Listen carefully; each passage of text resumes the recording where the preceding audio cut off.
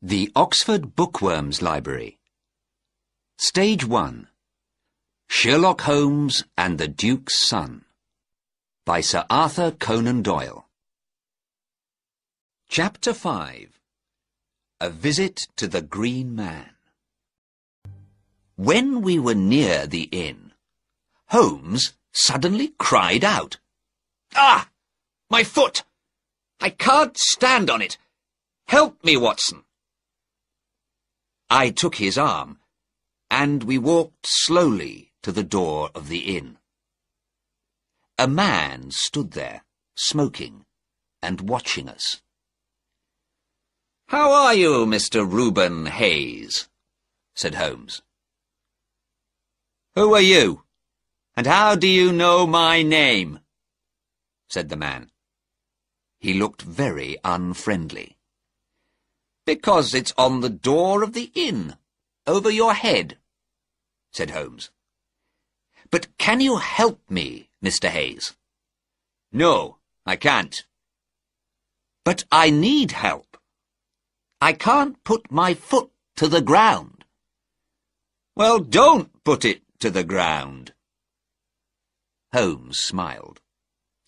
"Look," he said, "it's very important, and I can offer you £1 for the use of a bicycle." "Where do you want to go?" asked Mr. Hayes. "To Holderness Hall." "Oh, friends of the Duke, are you?" Mr. Hayes laughed, looking at our muddy shoes and trousers. Holmes laughed too. "Well, we are bringing him news of his lost son," he said. "The boy is in Liverpool." Mr. Hayes's face went white, then red. "Oh," he said carefully. That's good news. I worked for the Duke once, but he wasn't good to me. I don't like him, but I'm pleased about the boy." We all went into the inn. "Now," said Holmes, "something to eat first, please. Then you can bring round the bicycle." "I haven't got a bicycle," said Mr. Hayes. Holmes put £1 on the table. "I tell you, man, that I haven't got a bicycle. You can have 2 horses to take you to the hall." He brought us something to eat, and we ate hungrily. Through the window, we could see the stables at the back of the inn. Once Holmes got up and walked round the room, then stood looking out of the window at the stables. Surprisingly, his foot was now very much better. Suddenly he laughed and looked at me. "I've got it!" he cried.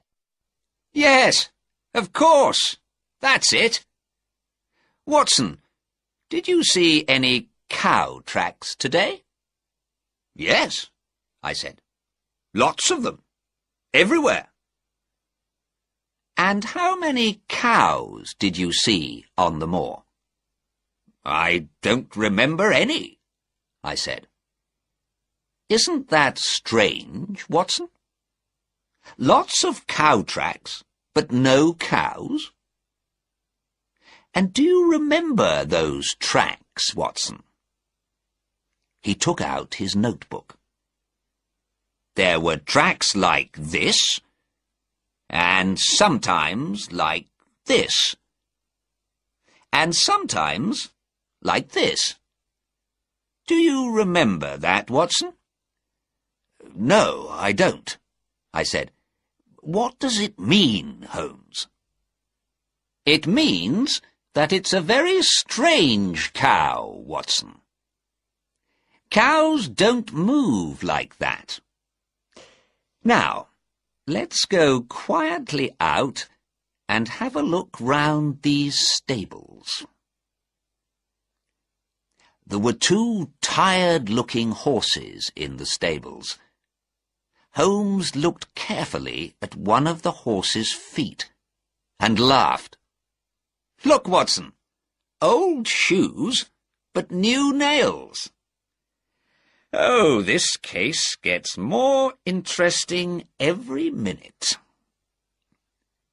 I began to ask Holmes a question, but suddenly we heard someone behind us, and there was Mr. Reuben Hayes.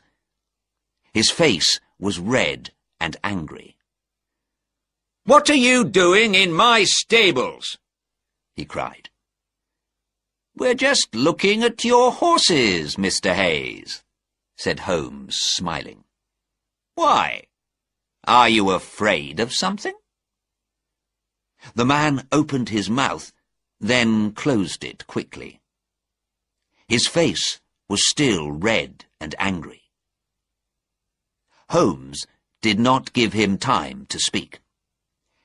"I think your horses are tired, Mr. Hayes.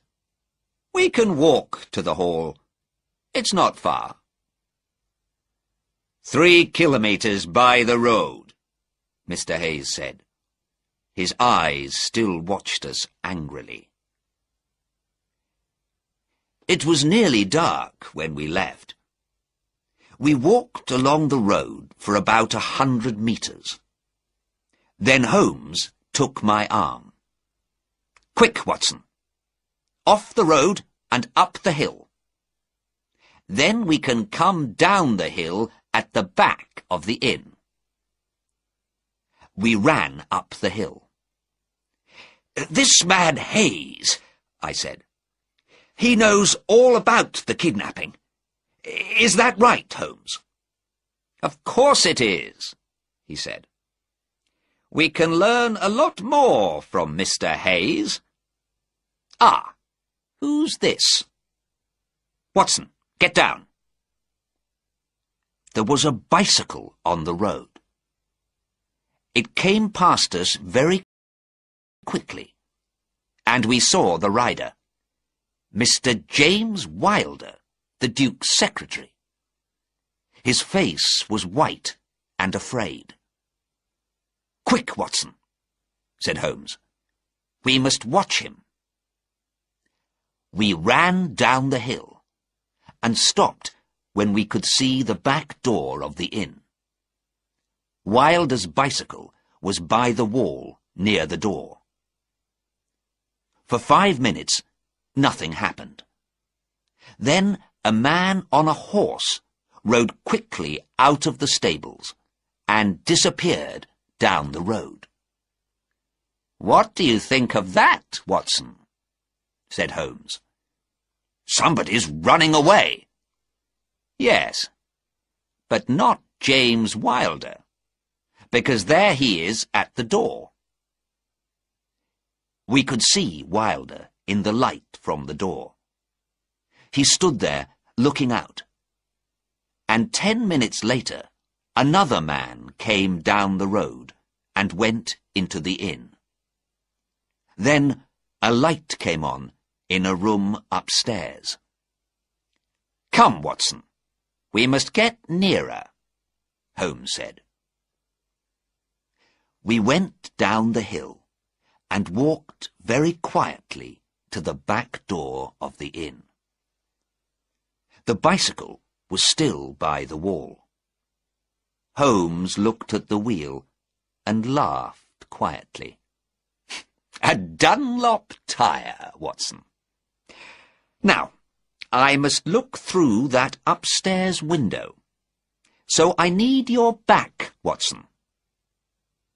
Holmes stood on my back, but only for a second, and then he was down again. "Come, my friend," he said. "It's a long walk to the school, so let's start at once. I can give you all the answers to this mystery tomorrow." It was a long, cold, muddy walk back to the school.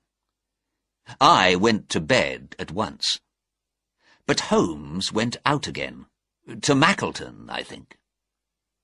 I was very tired, and slept all night like a dead man.